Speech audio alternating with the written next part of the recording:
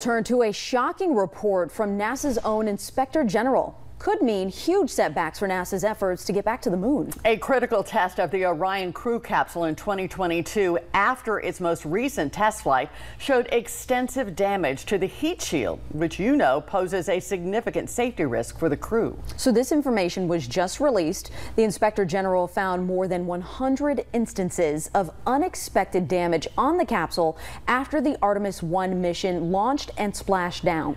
The test flight, thank goodness, was unmanned. NASA is taking corrective actions, too. Significant portions of the Orion capsule are fabricated and supported at the Marshall Space Flight Center in Huntsville. Well, these photos were included with the Inspector General's report. NASA engineers say this damage is much worse than they predicted. There were also issues with bolts, power distribution, the ground systems at Kennedy, and on splashdown, those parachutes you mentioned, Margot. They were expected to float for a while, but they sank quicker than expected, and they were lost. They couldn't be retrieved. Obviously, work to be done before the next flight. The NASA Administrator Bill Nelson says he believes the agency, though, can land people safely on the moon by 2026.